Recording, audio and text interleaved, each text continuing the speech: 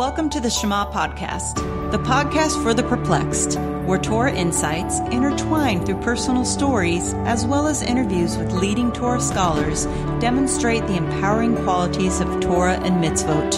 For more great Torah learning through Torch, the Torah Outreach Center of Houston, go to torchweb.org. Now to the show.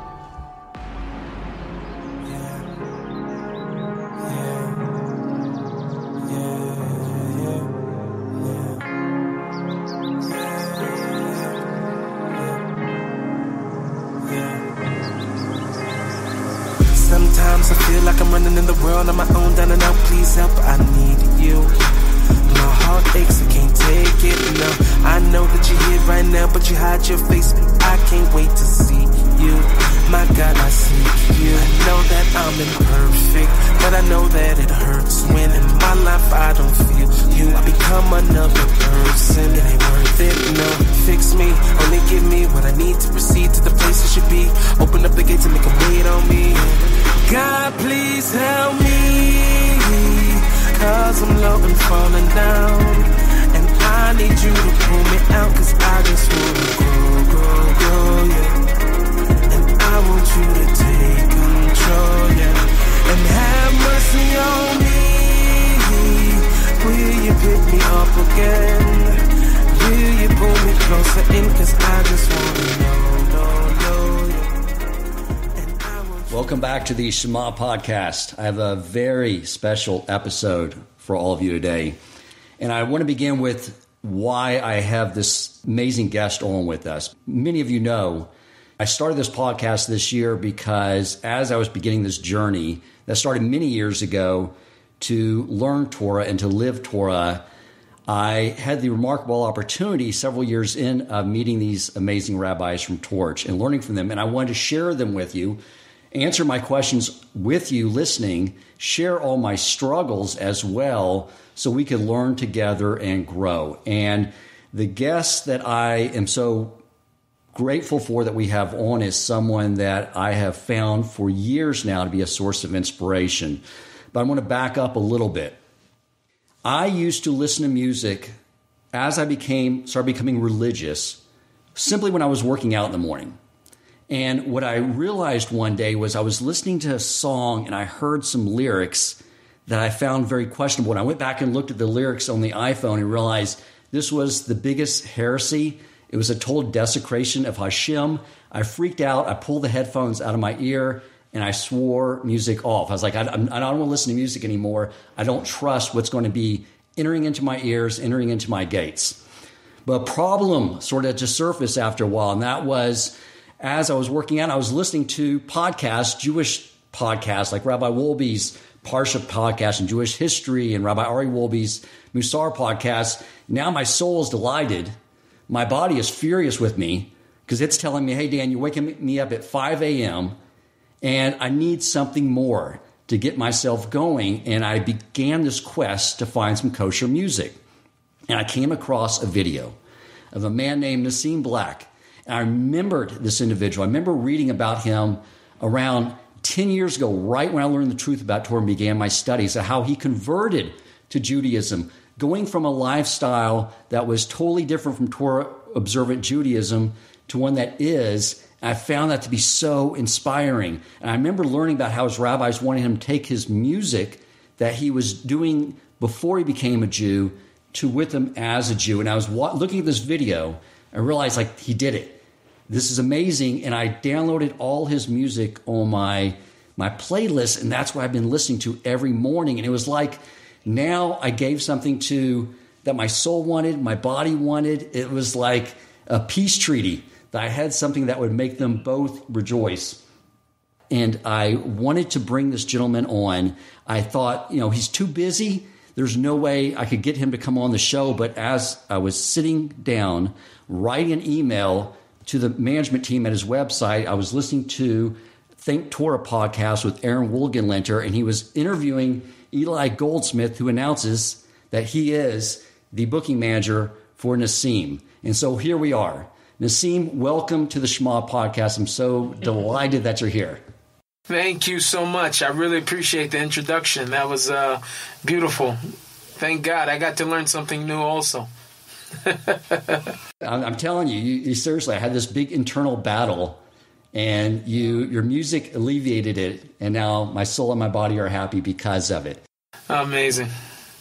I want to start with something because, I've been through this process where I was a secular Jew, total atheist, age of 40, going through this process, learning Torah. We just moved to a community 4 months ago, and now my wife and daughter are going through a conversion. Wow. And you've been through this conversion process, and I wanted to learn a little more about your spiritual fathers and how they guided you and brought you through that process. That's a very, very beautiful way to put it. To be honest, it was very, very hard in the beginning. We had no spiritual fathers except for the Father himself.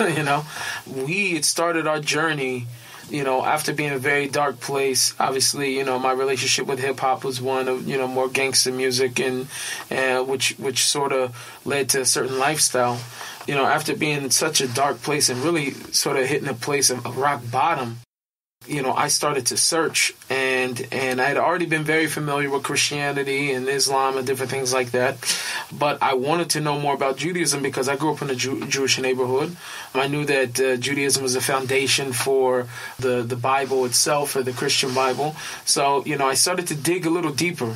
And the more and more that I dug, I started to feel a little bit more connected to the story, seeing the beautiful story between Hashem, God, and the Jewish people, and seeing that relationship of them constantly falling and never able to rise to what they were supposed to be, and falling again, and God saying that no matter what, I'm going to take you back. It didn't come without some rebuke, but it definitely was everything depends on it.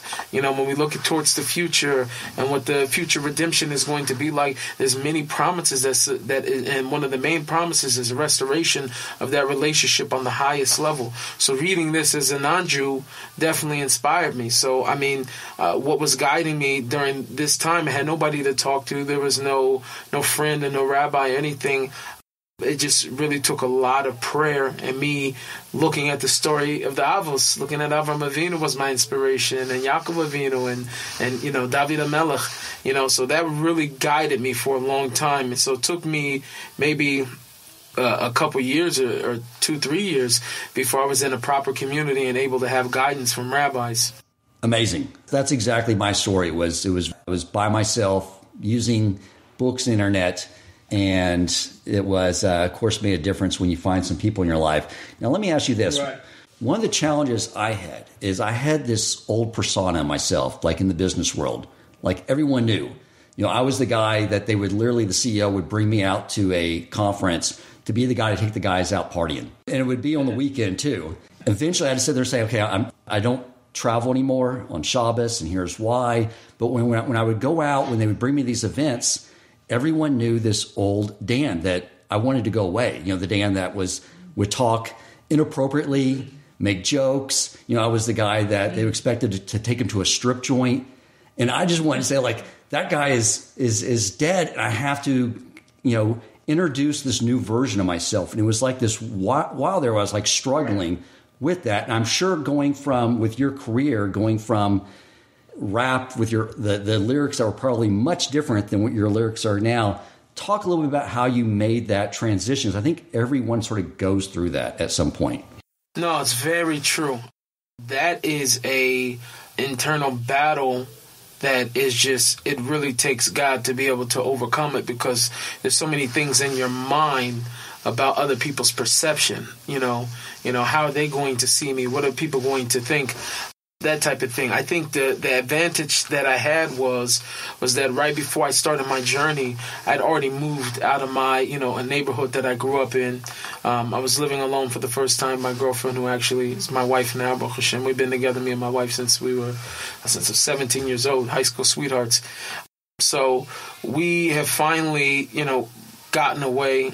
And being away from everybody sort of helped me be able to have a lot of those things just only in my mind without having to interact with people, just because I pulled myself out of the environment. But I would definitely say that struggle is one of the most realest struggles that a person could possibly have. I remember, I was maybe I'm going to say this was in 2008 or whatever, I was about 13 or 14 songs, I think, into a project, something like that, into a brand new album. And all of a sudden I have this transformation, change of heart. I'm starting to learn. I'm praying more. And I wasn't just praying. I was fasting. I was going 3 days with no food, going out crying, begging God for answers. You know what I'm saying? I'm begging Hashem really for answers. What are the, you know? And I was really devoting myself to this, 8 hours a day between the learning and going through all the different texts and going out praying and crying and everything else.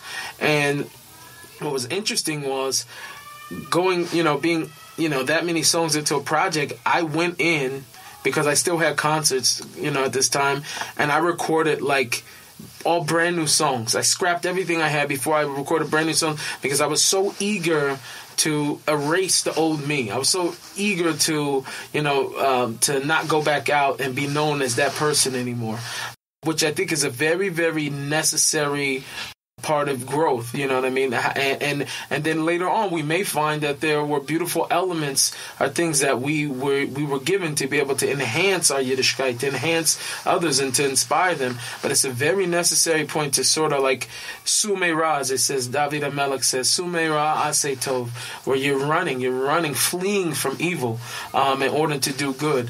And the heart naturally wants to do that once you've had such an encounter with God and with the truth. Now, was it difficult to transform your music from the rap and the lyrics that you did in your previous life and transforming that to now where your music is all in the honor of Hashem and your Judaism? Talk about that a little bit. So I would say I didn't find it as challenging for two reasons. Reason number one is because, as a person changes, it's much easier to be authentic to yourself. Just it's a natural thing. If a person is already accustomed to being themselves. So when I started making records more from a, whether, faith standpoint or whatever, it was just already who I was. These were the conversations I was having outside of music, so it was much easier. Same thing with swearing. I haven't said a swear word since 2008, so it was very easy for me to not swear on music because I stopped swearing in my daily life. The second reason I would say is because I think God just gave me a natural gift to be a musical chameleon, I've been asked many different times, I just made a song with Shlomo Katz. Hopefully that's going to come out soon. I'm working on another one with Zusha. Other, Jewish singers that sound nothing like me, but these are singers I'm listening to. People asking, well, how do you make that work? I'm a musical chameleon. There's no genre, there's no nothing that I don't feel like I can't get myself into a place to where I can do it. So I sort of been blessed and gifted, in that regard. That's amazing. Was the idea of taking your music with you, was that something that was accepted by the rabbis and those in your community? Were some pushing back on that as saying, well, that's because I know one of my friends, Rabbi Cohen, one of my teachers, said that it used to be when someone would convert, they would say, leave all the goyish stuff behind. And he was sort of telling me no, that's it, because that's the wrong idea. Everyone wants to take what they get in the exile and elevate it and raise the sparks in it. Right. Well, I think, it goes back to one of the, the other question you said before, because with me, honestly, when I actually started my Geirus, I gave it up. Nobody told me I had to. I just felt inside that, this isn't the direction that I'm going in my life. And ultimately, my relationship with music, was probably unhealthy. It was not a means to something. It was the means within it of itself. It was, the end all for me. I loved music so much. So for me, I remember even at that time, I sort of looked at it as a, this is my time to perform an Akeda, to sacrifice my beloved and only son. And if it's Hashem's will for it to come back, then it will come back. But as of right now, I was willing to throw it all away, and I did, and I left it for a few years. And to be honest, it was really great. Right around the end of that time, right before I would come back to music, the messages started coming very strong. I was supposed to. And I had rabbi support. People were telling me within the community. My wife started to support it.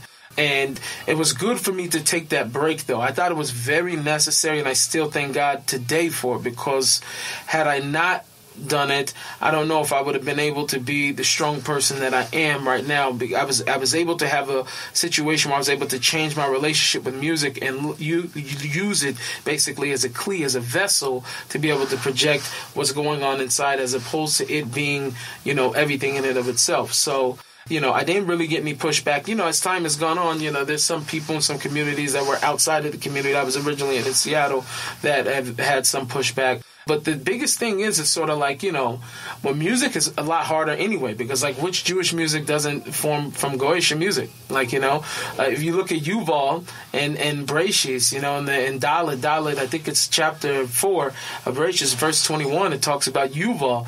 Yuval is the one who created the first instruments, the harp and I think the lyre, whatever. So we understand that music and musical instruments in itself, its origins was in a place of tumah, of evil, right? And it says that it wasn't until Levi was born, right, who will go on to, his descendants will go on to be the musical soundtrack, so to speak, in the Beis Hamikdash, in the temple, that music was finally elevated, right? And then gone on to King David and all the beautiful things that were able to take place. King David actually was before the Beis Hamikdash. But obviously, we see that music, the whole entire Jewish approach to music has always been to take that which is mundane and elevate it to Kedusha, So I think that is, I'm only acting in the same exact way as that, the Jewish approach has been. Mizrahi music sounds like the Mizrahi countries it comes from. Ashkenazi music sounds like the Ashkenazi music it comes from, and so forth, and so forth. So I just happen to come from, the inner city, so my music sounds like the inner city music, with a different tune. Love it. Yeah, you're right. I mean, music is part of God's creation for a reason. When I started move this community and I go to the shul, it's the first time to daven with the community, and there's the prayer and song is such a profound part of what we do on Shabbos. And it seems like that music is a means of communication that has a profound impact on our emotional state and our level of just overall connection with one another. When our words are synced up and there's similar rhythm and music involved, it seems like that's why there's a purpose for that. Can you speak to that at all? Probably much greater insight than me. Absolutely. I would definitely say that there's no doubt about it that music, and one of the biggest things, this is also one of the biggest things that inspired me to come back to music, was understanding its spiritual power. It's very, very powerful. A lot of the prophets in the Bible were only able to reach their level of prophecy through music. The most prime example, of that is actually in Malachim and Kings, where it talks about Elisha, who had lost, because of his aggravation, he had lost his ability to prophesy. So he brought in musical instruments and instrumentalists to come in and play in order for him to receive his prophecy. So, which in Hasidic thought, music is also prophecy. So it's a very, very holy item, and we understand it can, and with that, it can also bring a person to the lowest places. So that's why it's a very, very sensitive item. Right. Anything can be used, any tool can be used to bring people away from Hashem or bring them closer, for sure. So I appreciate that insight. Talk about Motherland Bounce. For the motherland. Yeah, we gon' play it louder to the ceiling, yeah, we gon' blow the roof up off the building, yeah, we gon' play that motherland bounce, check it out now, motherland bounce, check it out now, motherland bounce, we baba, Black and get a shopping with a Sammy Davis cousin, tried to dodge the industry, but now my name is buzzing, they all saying that I'm conscious, I say that it's nonsense, so I say I've been on since on had an on switch from Seattle, the rainy city where my mom lived, in Jerusalem, the golden city that was conquered, but still we moving onward. Motherland conquest, smell me like an armpit. Yeah, we gon' play it louder to the ceiling. Yeah, we gon' blow the roof up off the building. Yeah, we gon' play that motherland bounce. Check it out now, motherland bounce. Check it out now, motherland bounce. We baba. My mama told me that I read good. Been on my straight and narrow, but my history is the hood. Thank God today that we could buy a box of Cheerios or Kicks. I can even buy tricks. I'm no longer on WIC. EBT card rip in my passport lit. Stamped like a notary from every country that I went. Ain't a country like this from the others you've been sent. Black is beautiful. This gon' be the motherland hit. Yeah. What's behind that song? What's the messaging there? What drove the inspiration to creating that song? There's so many different things. Motherland Bounce, it came at a time where there were a few different things. There was this constant battle and struggle that I was having internally and externally. On one level, we were having some trouble getting our kids into school because of the color of our skin. Some of them, I just call it what it is, that there were, some gatekeepers. Generally, I would say overall, my experience inside the religious world has been one of love and acceptance and just, beautiful kindness, and that I've never even seen before in my life, But there have been some rotten apples, and some of those have been, with, us trying to get the kids into school. So we were facing, for the first time, some adversity in terms of, our skin color. Along with that, every time I was going to New York, every time I found myself in New York or somewhere in the United States, I get out of the airport and, there's people there and they start asking me, hold on, how you Jewish if you're black? And, these other coming from African-American community, like asking me very serious questions, intense questions. And, and so I sort of wanted to make something that answered everybody's questions. You want to know how serious I am about my Judaism, about my Yiddishkeit? I'll show you. You want to know how serious I am about being happy about my color and who I am and where I come from? I will show you. And I think maybe what topped it off, most people would not like to know the inspiration came from there, but I think one of the biggest inspirations was I went to Reb Chaim Kanievsky, who's one of the leaders of the Jewish people, and his words, what he said to me was that your skin color is not your chisaron, that's not a lacking, that is your mila, that's your virtue. And so I wanted to sort of make something that answered everybody's question. And I wanted to be unapologetic about my Judaism. I wanted to be unapologetic about my skin color. And I wanted to be unapologetic about serving God. So that's why I said, I coined the phrase there that's become sort of my hashtag, and my team sort of ran with it, was God's man. Because that's sort of what I feel like, Hashem's ambassador in the world. And yes, I may check off a lot of minority boxes, right? But that's where we find God at the most, with the lowest of the lowest. The people that check all the boxes of being the lowest of the lowest, I check all those boxes. And what's my strength? My strength is that God is my strength. So that was really my message behind that song. That's beautiful. It should be 100% of everyone in the Jewish community should be embracing you and not looking at that. But because it's obviously totally counter to everything that Torah teaches us. Right. Absolutely. Absolute counter. But you know what? We have to accept that in every place in the world, and no matter where we go, that there will always be bad apples, right? And thank God, fortunately, that I've been able to say, not only for myself and other people that I know also color, is a minimal experience, to the being black and Jewish experience, a very, very minimal experience, and one that I don't think was so significant. Thank God my kids are in everywhere that they're supposed to be. I sort of look at these things and say it's an nisayon, it's a test and a hurdle, something to overcome, and I think we did very well. My kids are very happy. They have friends. I have kids of every color and every background in my house, every single week for Shabbos. I sort of wish it was a little bit more calm, but it's not. And Baruch Hashem, and we've had a wonderful and amazing experience. So one monkey don't stop the show. That's exactly right. I love the line in the song, Hitler's worst nightmare. He's so Aryan, he thought of himself, Yamak Shemo, to be so great in his people, you know what I mean? Now, what if the guy was Jewish and he was black? He would never be able to sleep, this guy. Right, exactly, which is why I love it. So good for you for making that song. Does your music resonate with the non-Jewish world? Yeah, I think more recently, a lot of the new songs, I think from Motherland Bounce was sort of like the beginning of me rolling out a lot of other records that I've been sort of sitting on, or other ones that I created maybe even around the same time that I made a conscious decision to, move more sonically, I guess, from a musical standpoint, back into a space that I felt most comfortable in. Like I said, I can adapt and be a chameleon and jump into any space. But I think the best thing for me to have the success in terms of reaching the amount of people that I want to reach, that I have to do something that I'm very, very comfortable and at home in.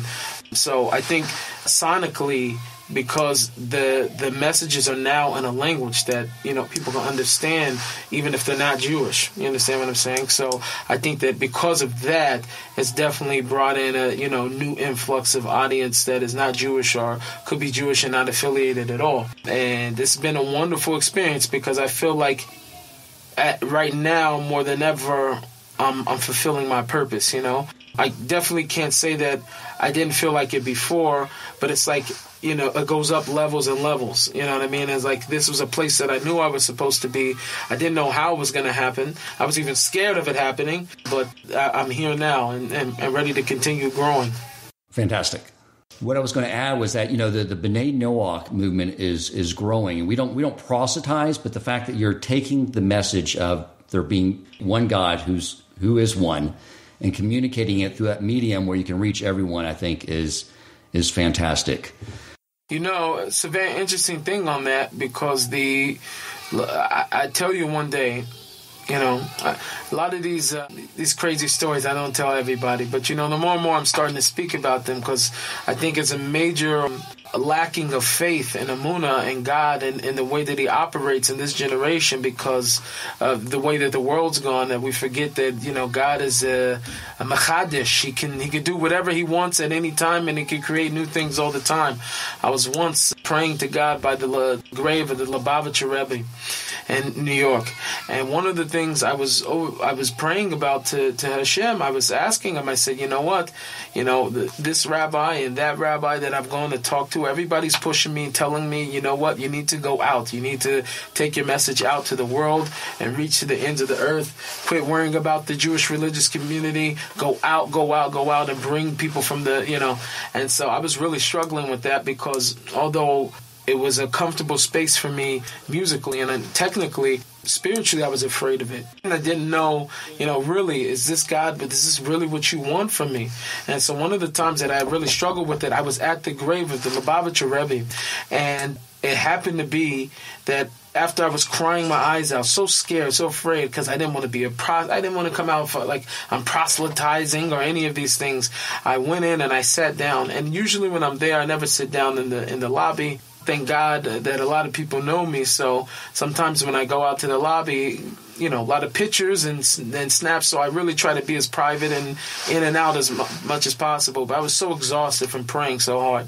I went out and I sat down and I seen this video of the Lubavitcher Rebbe, and he was speaking at that time how important it was to actively go out and spread Hashem's name and to create B'nai Noach, that everybody should know that Hashem is in the world, and how important during this generation, when everybody's not trying to kill us and everybody's not trying to, and we can have a power of influence, how dare we not spread God's name? And I promise you, it was happening right there in front of my eyes that I was like, God's like, using this video to speak to me. So with that, I also thought of it like this. We are called to be a priestly nation and to be a or lagoyim, a light to the nations. Here's the thing. If Hashem didn't care about the nations, then why would He need a light for them? It's because God really wants the nations. He wants that light to be spread to them. So therefore, He needs to leave a light on for them. So once I understood that, I've been running and I haven't stopped. Absolutely. When I discovered your music 4 months ago and started listening to it, I started telling everyone in this community about it. And they're like, yeah, we know, Dan. We all know. Like you're like, everyone here is a fan of yours. I think what you're doing is amazing. I wanted to thank you on behalf of all Klei Yisrael for joining us. Bring your music with you to the Jewish community and everything you do. You've been a great inspiration to all of us. I want to let you know, if you ever find yourself in Houston, Texas, I can speak on behalf of this community. You're always welcome here. We'll always make accommodations. I would tell you the shul I go to, who is so passionate with their singing, you would feel right at home.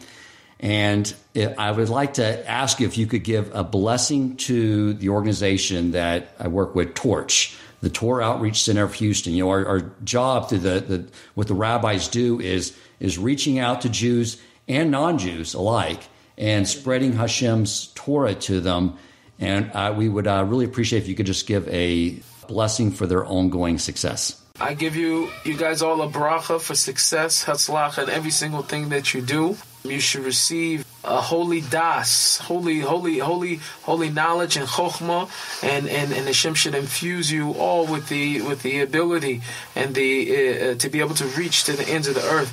Beautiful thing said by Reb Nachman of Breslov. He says that when one is able to ignite a light in those who are very far, the rechoking from Hashem, this is the greatest honor to God that anyone can possibly give. It's a very well-known thought and a Hasidic thought also, that there's no higher way of coming closer to Hashem than what it takes to bring another Yid back to Hashem and to be able to spread His name in the places that it was never spread before. So I grant you all blessing that you should receive the highest keter, the highest crown in Shemayim, and Hashem should bless you with all the resources that you need, both physically and also spiritually, B'ezrat Hashem. Thank you so much, Nissim, and may you continue to receive the blessings of tremendous amount of spiritual growth, success, and influence on the Jewish people for you and your family. I greatly appreciate you taking the time out of your busy schedule to speak with us today. Thank you so much. I appreciate it. It's my honor. This is my love letter. Thank you. For heaven. When I'm in need, I look in your direction. I wrote her down so I can let you know. I'm holding on, won't ever let you go. Everything I tried wasn't working. I was down in the dark. Then you saw I was hurting, and everything fell apart. Then you pulled me out from it, yeah. Gave me what to look to, yeah. I ain't never been the same. This is permanent change. They told me I was supposed to fall long ago, but they didn't know about that fire in my soul. God with me, God lift me, giving everything I have. Shake the haters in the hate, yeah. Moving on from the bad, moving on from the past. Game recognized game, put my heart on the platter, but it can't be contained.